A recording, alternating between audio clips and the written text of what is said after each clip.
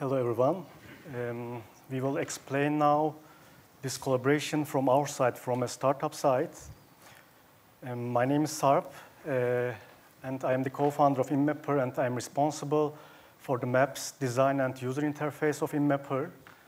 And I graduated at Istanbul Technical University as geomatics engineer, and the other co-founder, Salih, is computer engineer, and we are friends from Istanbul Technical University since 2003. And after the education, I worked in Germany, in Hanover, for 4 years on geoinformatics. Salih worked in Istanbul for telecom sector as software development engineer. And after all these experiences, we combined our mapping and software skills and started our startup journey in 2015. So we spent people spend 90% of their times in indoor buildings, such as airports, such as shopping malls, of course, and universities like here. However, they cannot find easily what they are looking for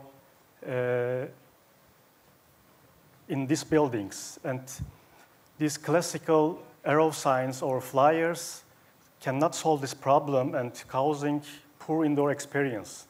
At this point, we present to you InMapper as your indoor guide.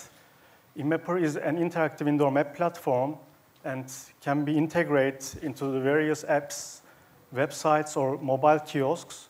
So using with them, you can navigate in the building and you can search in the building what you are looking for. Our customers are here, airports, airlines, shopping malls, and they are huge companies. And it's very hard working with them as a startup. There are here some challenges. For example, there is no single point of contact. There are different departments, there are different managers, and it is so hard to reach the right person. And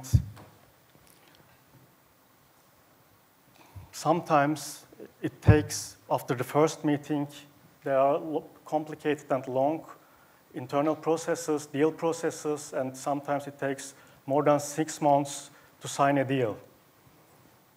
And this long duration can be fatal for a startup. We must be fast. As solution, there are some organization models for corporates working with startups, and Turkish Airlines uses here the internal innovation unit model.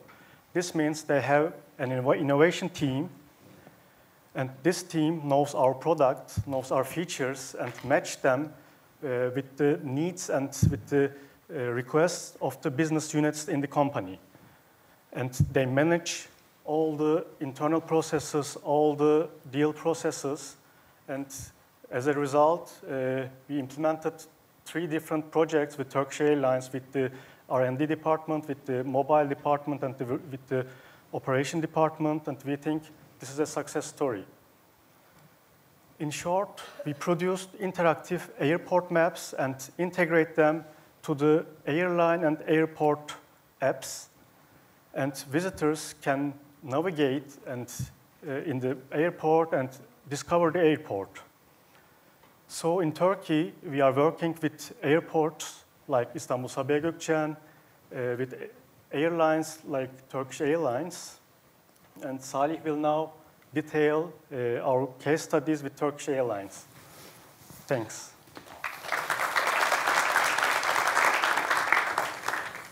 Thank you, Sarp.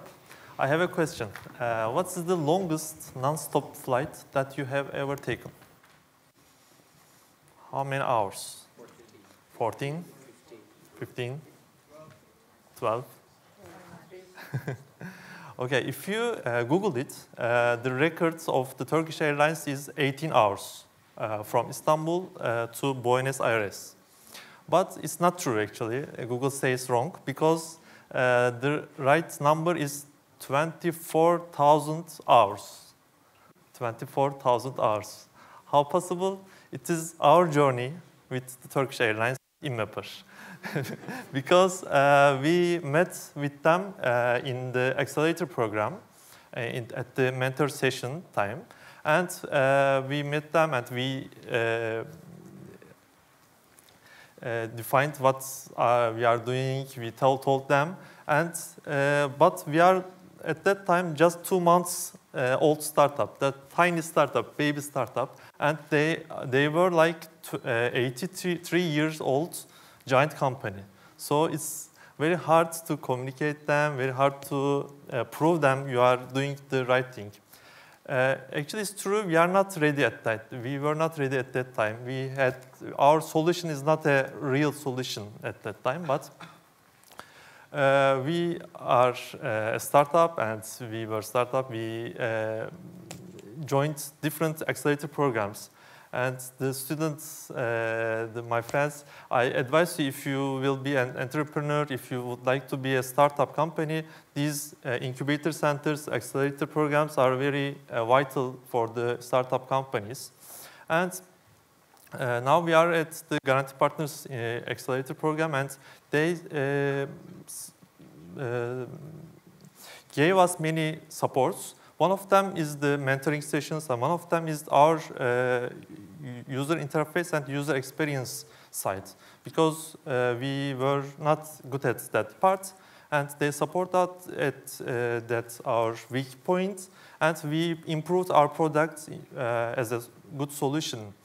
At that period, we didn't stop communication with the Turkish Airlines. We kept communication with them, and we told our improvements them maybe monthly.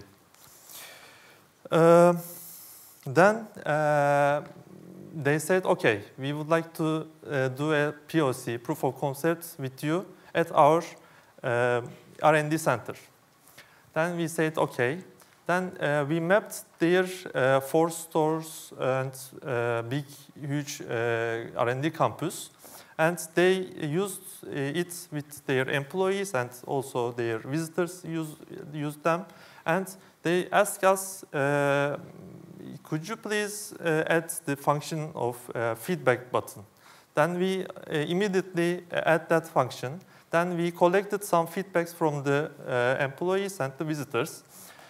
Then, after 3 months, they satisfied the maturity of our product. And at that time, they were planning to move to a great move to their new home, Istanbul Airport. And they had, in the operation unit, had a solution, need a solution. Before moving to Istanbul Airport, they would like to give some trainings to their employees. They would like to train them before moving there. So they asked us, could you map that huge airport? Because Mr. Vedat said that it's very huge, the largest terminal building in the world, and also the aprons area. But then we said, okay, we worked a lot to provide that solution. And after that, we served that solution to them. Their employees were using them, still they are using. But our aim to go at the top is their application, their Turkish Airlines application, to integrate our solution into the application. So we stepped all these steps, and we climbed them, and now we are at the top of the steps. Now we integrate our maps into their application. Let's discover with you if you wish. I'm sure you all have Turkish Airlines application at your phones. If you would like to join with me, you can open that application. If you don't have, Sabiha Gökçen Airport application is also okay, because we integrate our maps into them. When you open their application, at the hamburger menu, you will see airport maps. Then when you click them, we serve 3 different airports to them. And for example, Istanbul Airport. Then it asks me, where are you looking for? I would like to looking for the launch, for example. Then I'm writing CIP launch. It shows me where it is. Then our magical solution comes. Where are you close to? It makes us more scalable and more cost-effective at that with that solution, with that question. Then we showed the way, and we guide you to your destination. While the users are using this application, we collect all their data, what they are looking for, where they go, and what is the trends. And we search this data analytics tools to the Turkish Airlines, and they use it for their next steps. Because today, the meaning of journey has changed. It's not only it's when you entered in the aircraft and when you get off them. It is not the complete journey. The complete journey becomes from your home to your destination point to your family, for example. So when you get off from your home, they would like to with you all your journey. And at the airport time, at the airport section, we help them at that section. And at your departures or when you get take off until the takeoff time, and when you get off the next your destination point, we also guide the visitors there until they reach to their lovers, their family. Thank you so much for listening to us.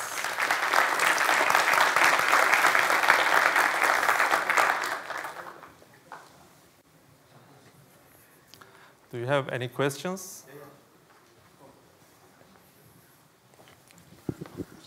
Chopin? Yes. Firstly, thank you for your representation. I wonder one thing. Does the Turkish Airlines implement the IoT while enhancing the new software project? Come again? Do you use IoT while enhancing the new software project? Well, we have been using like the beacons at the older airport. And now we are using also the RFID solution for the extended baggage tracking. We're gonna implement it to the new airport as well. We were using it like when a customer comes to the airport, he is waiting for his luggage, right? But with these solutions, he doesn't need to wait for the luggage. He can enjoy his time while shopping in the facilities like free shops and everything. And once his baggage comes to the carousel, he just gets an SMS saying that your baggage is on the, let's say, 7th carousel. You can take it up from there. So that's it. So we have some kind of a solution. Thank you. You're welcome.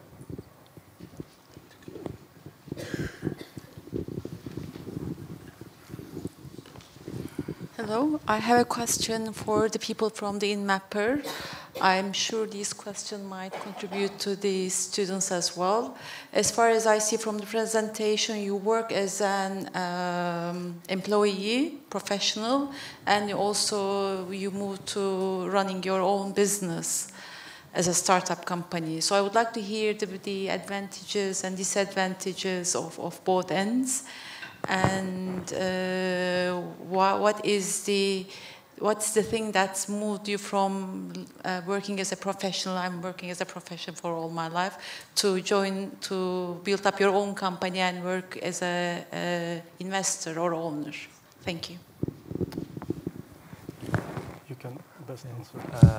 As a profession, while we are working at a corporate, it's much more easy than to be a co-founder or a worker at a startup, because at corporates it's mostly guarantee your month in advance. So after at the end of the month, you will get your salary without any problem, most probably.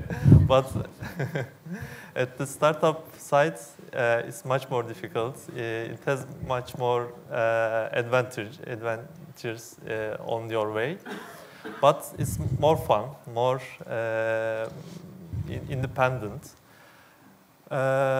We were bored a little bit from independence, actually. At the corporates, you might be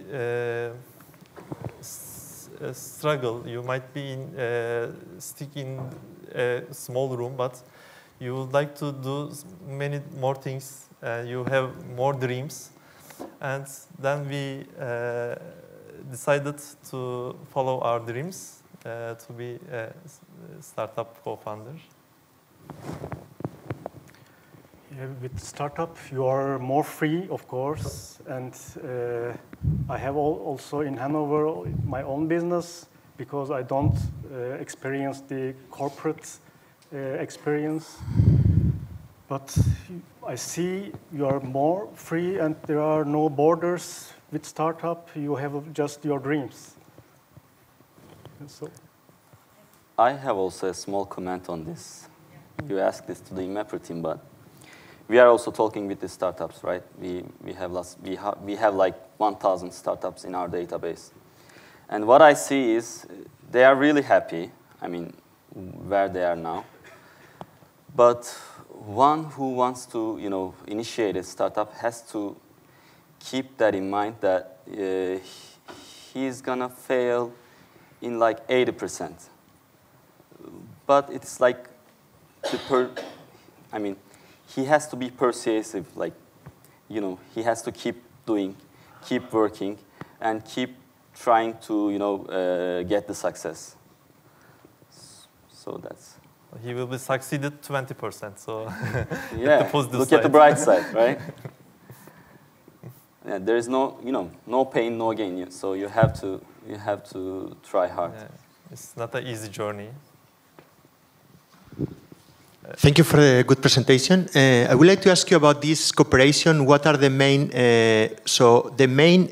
success factors? I mean, what makes successful this cooperation? And what are the main challenges, about working this such a small organization with such a large organization? Should I answer first, or?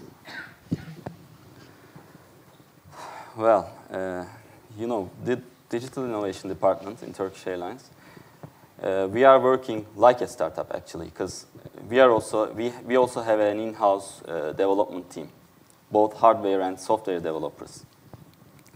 So once we have an idea, a business idea, we are doing our own POCs, our own pilots, our own prototypes.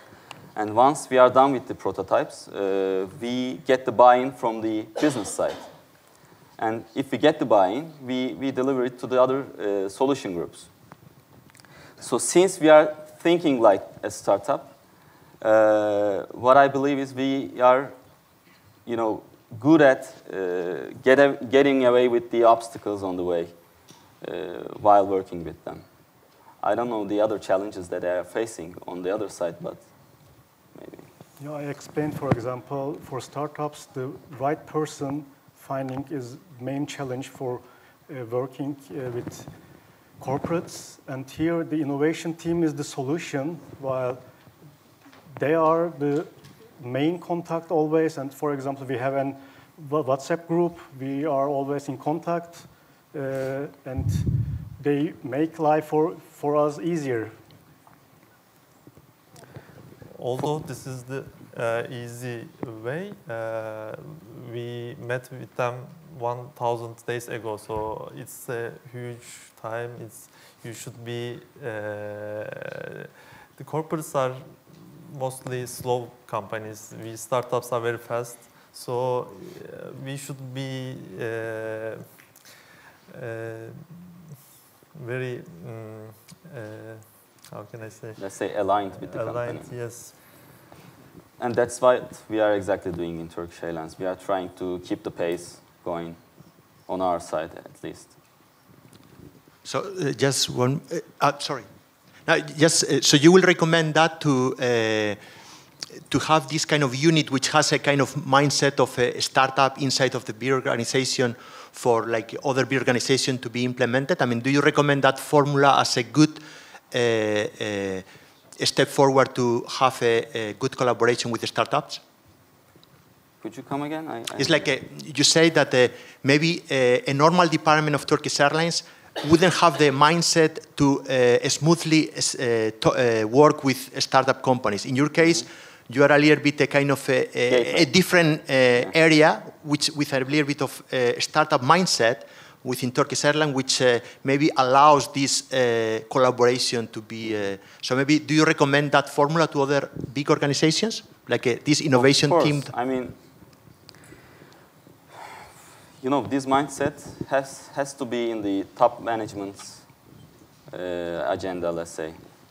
So once, of course, they have initiated this organization, they have created this organization. So without that, let's say a startup company wants to get in contact with a huge company. What are they gonna do? I mean, they can just send an email to someone they know from the company, but it's gonna be there, dead end. You just can't get any response. But if you have an innovation team, and as much as I know, most of the companies now are trying to, you know, use this solution.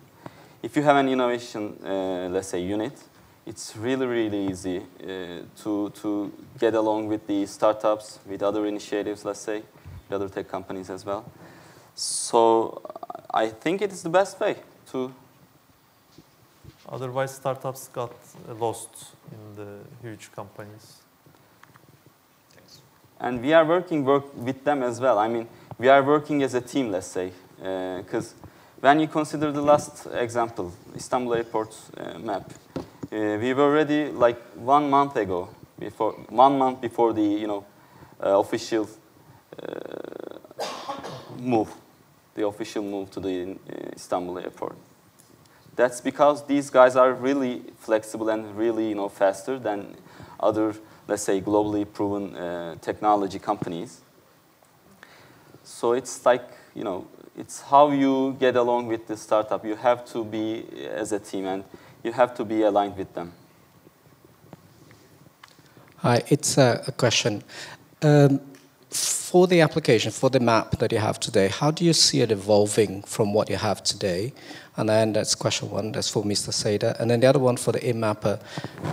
Do you think the map that you have today would have been different in terms of having a collaboration as well with the IGA, Turkish, and yourselves? Do you see that being a different layout, or obviously some of their fixed buildings or properties that they're there, but do you see that would have been different, the process? Carlos, can I take the question again? Sorry, I have trouble. The question for you is, how do you see that app evolving? So the map that you have today, do you see that? How to see? Evolving it. Evolving. Yeah. Sort of a growing, adding more features. How do you see that? What is the roadmap for your app, for example? Are you asking for the mobile application or the map in itself, for example? Do you have geolocalization, geofencing, for example, they automatically recognize who I am and then push information? Sorry, I just interrupted you, but we are currently in talks with the IGA team as well. We are asking, because they also have their own, you know, solution. But they have all these, you know, beacons and Wi-Fi signals all over. So we are currently in talks with them to get the SDK for the, let's say, location. So on the roadmap, the first thing is to get the, you know, the blue dot on the map. So we will see the next in the future, in the not so distant future, let's say. Could you please repeat that? And for you, because you work with Turkish Airlines, obviously I believe that you have collaboration from IGA as well. But do you see, from your perspective, do you think that it would have been different if you had a closer relationship as well with the airport? I mean, from the start. Actually, we are working with the Sabiha Gökçen Airport, and we are working with the Turkish Airlines. Both collaborations seems similar. If you work with the airport team, you will get some information maybe more fast. But if we work with the airlines, we can expand our airport lists more fast and more currently. Thank you. Hello. So if you excuse me, I want to mention about the initial part of your speech, because out of curiosity, as far as I know, if I'm not mistaken, the longest flight is from Doha to Auckland with 17 hours. Do you know the longest flight? Is it in Turkish Airlines? I just want to know. I blame it on Google, because you said Google was like. Yeah, you said it's not correct. But and I also heard that Qantas Airways is just undermining Qatar Airways with the Sydney to London flight, which is kind of like 17 plus 17 and a half hours or so. Because I want to correct this fact for everyone. As far as I know, Turkish Airlines fleet is not allowing for such a long flight. So I wanted to ask you, what is the longest flight in TK? Do you know? As far as I know, I googled it and it says from Istanbul to Buenos Aires, and it takes around 18 hours. Which means it's the longest flight, so... It's okay, you know. The longest one was between us. He just said it was 24,000 hours, so... Was it? Yes. Thank you. Thank you.